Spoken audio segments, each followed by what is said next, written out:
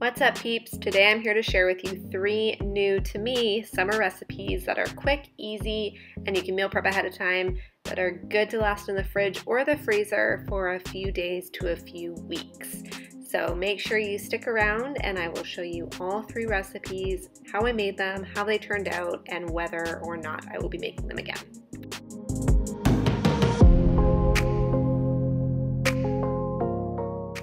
First up, for the shrimp rice bowls, guess what? You gotta make your rice. I always start with whatever takes the longest, so obviously rice. If you are planning on making another rice dish in the week, make double rice and then just keep it in the fridge. Little meal prep tip.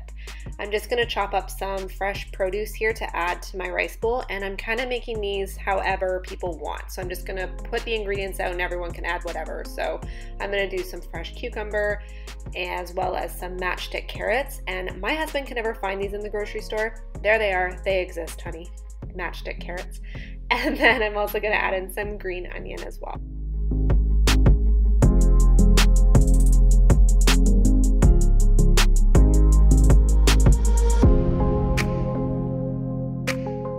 Next, I'm just taking the tails and shells off my shrimp. You can use pre-cooked shrimp as well. I just find when it's reheated, it often goes a little bit tough, so that's why I buy raw.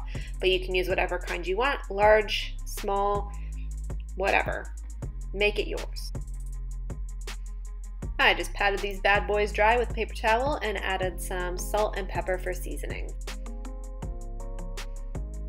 For sauces, I've got this jalapeno lime aioli that I get from Costco. Highly recommend. I put this on everything. And then for the kids, a less spicy version is going to be this hoisin sauce I'm going to use for them, as well as some soy sauce. But this recipe is called Bang Bang Shrimp. And as far as I can tell, Bang Bang sauce is really just mayonnaise mixed with as much sriracha as your taste buds can handle. So I'm going to make that for my husband because he likes spicy.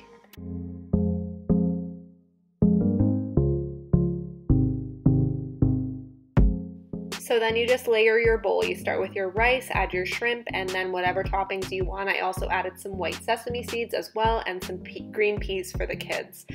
But this was my bowl and it turned out amazing. These are so easy to whip up and they store in the fridge for great meal prep. And this is my husband's. He wanted to know if his looked better. So let me know down in the comments below whose bowl looks better.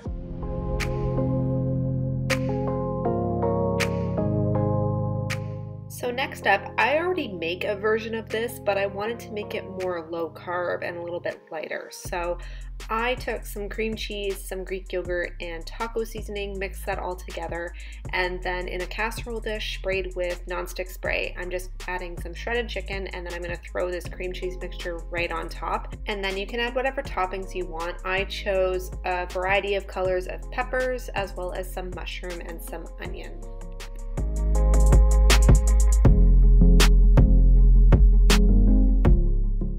Next up, the name says it all. It's salsa cheddar chicken. So we're gonna need some salsa. We just use medium salsa. That's what all our family likes, but you can use whatever you want. Drizzle as much or as little as you want over top. And that's salsa cheddar chicken.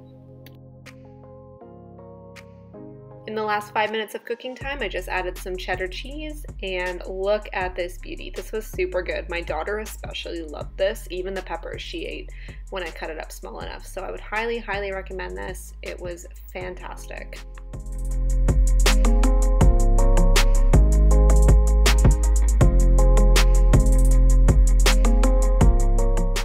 Alright peeps, last up is this zucchini bread, and this recipe is awesome because it automatically makes 2 loaves. You can obviously half this if you only want 1, but trust me, you'll want 2. So I started off with grating some fresh zucchini. My zucchini was fairly large, so I ended up only needing 1, but if you have smaller ones, obviously you'll probably need 2, maybe 3, depending on the size. Then to a bowl, I added some white sugar, brown sugar, and some vegetable oil. You can also use applesauce in place of vegetable oil, or whatever kind of oil. I don't think it really matters, as well as some vanilla extract. I added some eggs and then mixed this all together. And as usual, I'll have the recipe linked down below for you peeps so you can follow along down there. I mixed some flour, and I used whole wheat flour because that's all I had. It didn't seem to make much of a difference. And then some nutmeg, some salt, baking powder, baking soda, and you will see some cinnamon.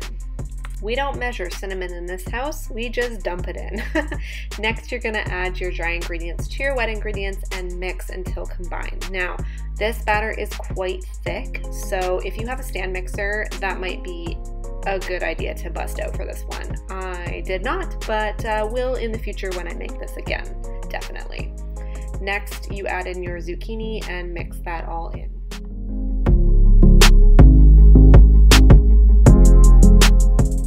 I sprayed my 2 loaf pans with non-stick cooking spray, and don't be like me and spray it over your glass stovetop because that was fun to clean. I sprinkled 1 loaf with some cinnamon sugar that I had on hand.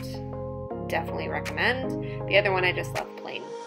Not only did this bread smell amazing, but it also tasted amazing. It was super moist, lovely, perfect for heating up with a little bit of butter or peanut butter, and it was fantastic. If you saw my recent meal prep video, you'll see exactly how I froze this. It freezes super well, and my kids ate it. So this was a win in my books.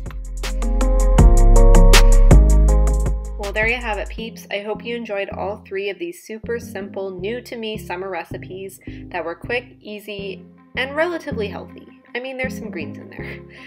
Stay tuned for the next video.